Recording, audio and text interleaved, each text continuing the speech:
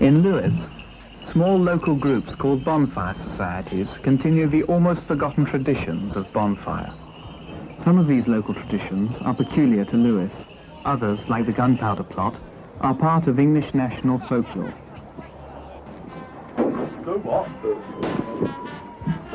The Cliffs Bonfire Society is the oldest of the 6 bonfire societies in Lewes.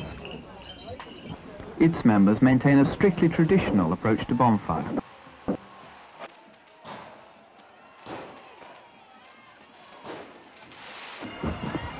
The ritual soaking of hand torches in paraffin takes place, as it has for years, very early on bonfire morning. Before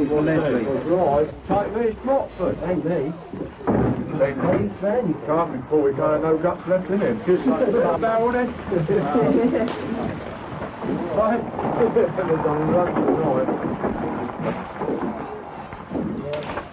You properly.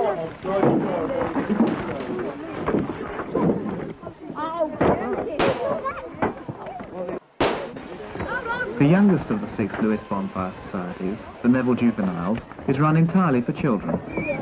Can you move those torches across there? Pick up some of these dry ones and put the soap torches on top of them. The first year I think we made 6 torches. The next year we made 15 or 20 torches. The year after that we actually formed with about 20 people and about 60 torches. And the year after that we went round to see Councillor Breeze and asked him if we could start a bonfire society. And in '68 we formed into the Neville Juvenile Bonfire Society.